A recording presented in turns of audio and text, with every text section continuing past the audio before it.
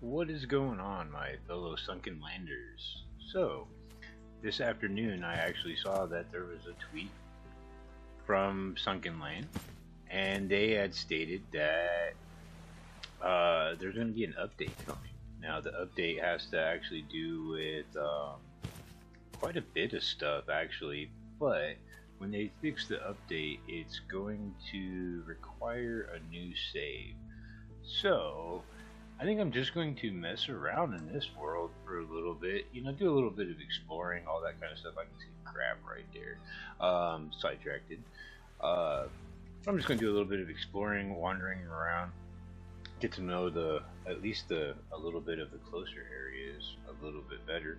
And then when the next update comes out, I will be starting a new world then.